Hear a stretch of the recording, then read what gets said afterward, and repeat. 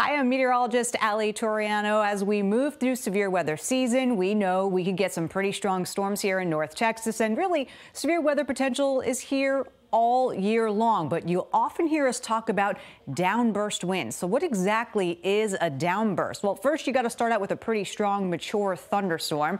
We've got those winds going into the storm that are very warm, moist, unstable air moving into that thunderstorm.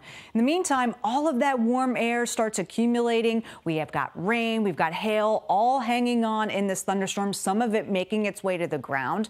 Simultaneously, drier air starts to filter in the middle portion of the storm. Then before you know it, that updraft, not as strong as it once was. Everything gets very heavy. We are seeing that rain and hail start to cool. Warm air rising cools. Evaporative cooling is what it's called. And eventually it's got to go somewhere, right? So that cool air helps bring all of that rain and hail to the ground. It brings it down very quickly. And at that point in time, as those winds come down, they hit the ground and are forced outward in every direction. So that is what we call a downburst. Downburst winds can move in every direction. They look very different than tornado damage. And in fact, downburst wind damage is very likely compared to tornadoes. For every one tornado, it's about 10 downburst wind damage reports, believe it or not. And that comes from the National Weather Service. So it's important to note we don't need a tornado to have some serious damage. Downbursts can be as strong as a weak tornado, maybe even over